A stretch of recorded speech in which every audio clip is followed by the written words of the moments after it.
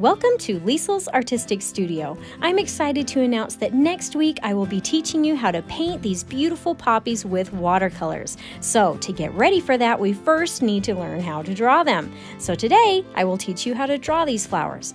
Let's get started, and don't forget to like and subscribe. For supplies today, we need paper to draw on. Mine is cut to the size of 8 by 10 so I can easily frame it when I'm done. Now, if you are planning to paint these poppies with me next week, I recommend drawing these flowers on watercolor paper so it will be ready to go. But if you want to color these a different way, any nice thick paper like cardstock will do.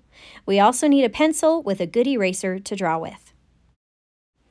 For this first flower, let's start by drawing a simple circle for the center part of the flower in the upper left-hand corner of the page. Then, the top half of the circle I'm going to darken using a jagged line for the center of the flower. Now, starting at approximately the center bottom of the circle, I'm going to draw a slightly curved line up to the darkened half and then back down to form a petal. Then I'm going to do the same on the other side and erase the lines from the circle that I don't need anymore.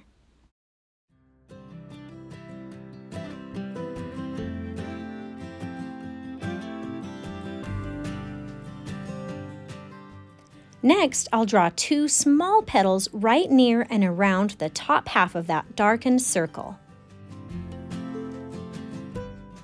Now in the center part of the flower, I'm going to draw what looks like a backwards C that will basically become the highlight point for the center part of the flower once as we start adding color to it.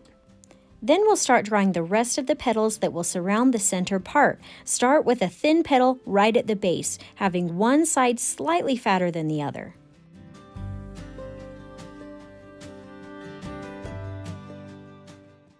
Now we'll add a petal at the top. Keep in mind that these petals can be pretty rough-edged with squiggly lines, and they can even be asymmetrical to make them look organic.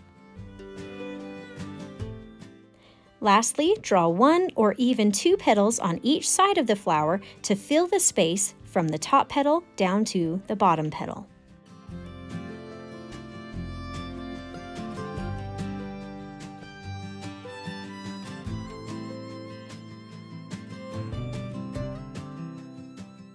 To finish this flower off, let's just add some curved lines for the stem.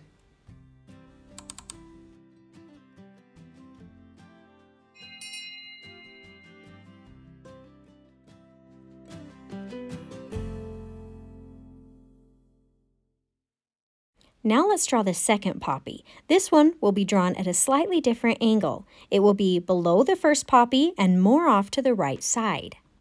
For the first petal, draw a curved and slightly squiggly line moving down and then up. Form a point on the side, draw up and over, making another point on the other side. Then, starting at the point you just finished, draw another petal up and down to the middle of the first petal. Then do the same to the other side. Now let's finish this flower up with 2 smaller petals off to the side and 1 larger petal at the top that can connect everything together.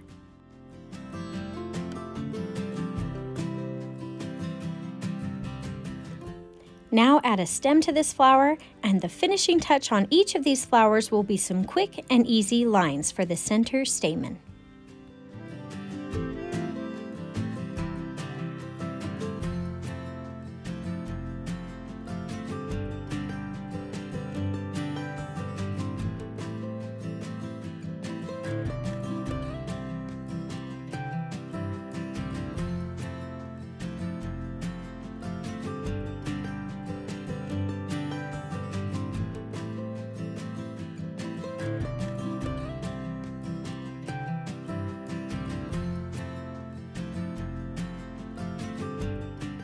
Now, if you'd like, you can add a couple of buds to your drawing as well. They're not too complicated. Start by drawing the bud, which can basically be done with a small circle connected to a larger oval shape.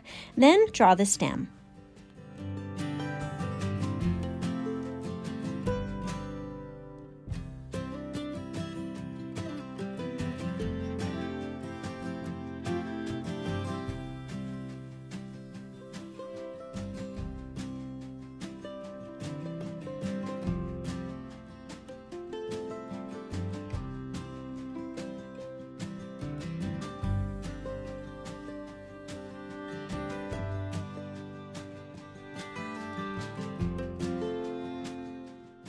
It's time to add some leaves to this drawing. I'm going to draw about 4 leaves in some of the more empty spaces of my drawing.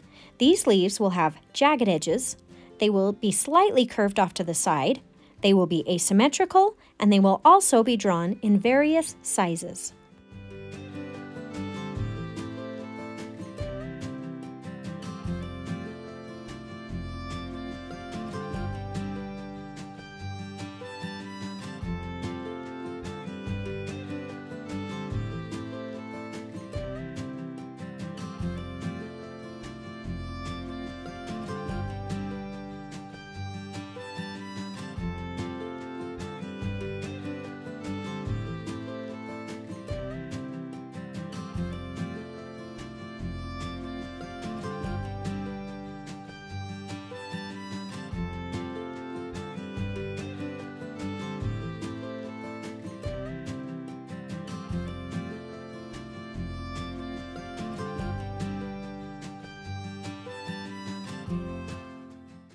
For a finishing touch on this drawing, we need to add some little hairs or fuzz. Poppy stems and leaves are a little fuzzy, so just make some tiny marks here and there along the tops of the stems and on the buds. Then if you want to, you can even add some veins on the buds and the leaves.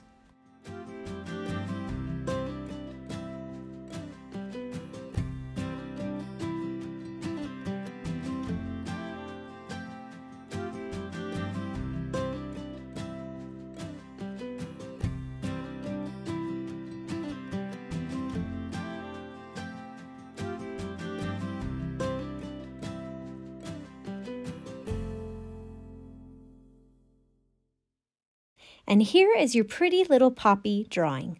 I hope you had some fun drawing with me today. Make sure you don't forget to join me next week when I will teach you how to paint your poppies with watercolors.